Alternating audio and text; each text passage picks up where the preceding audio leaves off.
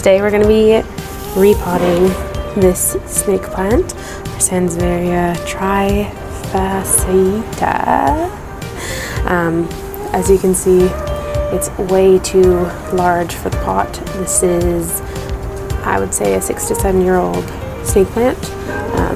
Shane's parents got it for him when he was, before we met, we're like 3.5 years we've been together. So I'm going to repot this guy.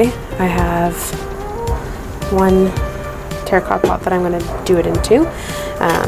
So I thought that it would be interesting for you guys to see maybe the process, how hard or how easy it is, because right now I don't know what it's going to be like to get this out.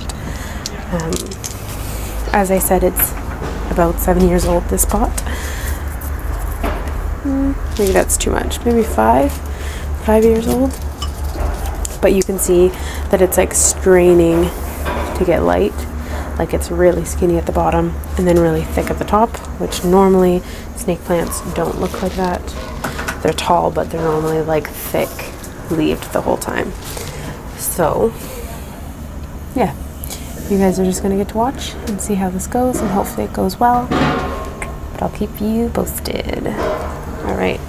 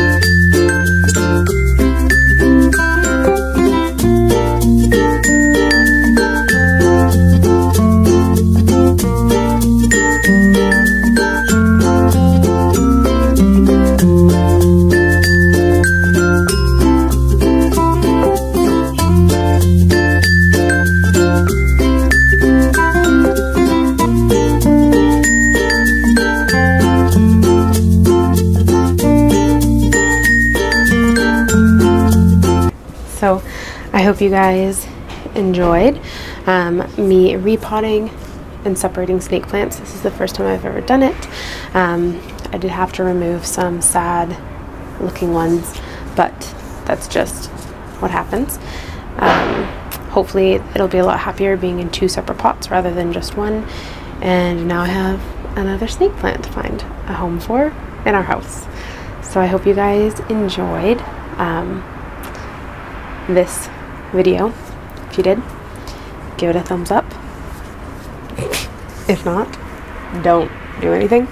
Just don't watch next time. Please and thank you. And I will see you guys soon. Bye. Thank you for watching. To support our channel, please don't forget to like, share, and subscribe. Have a great day, haha.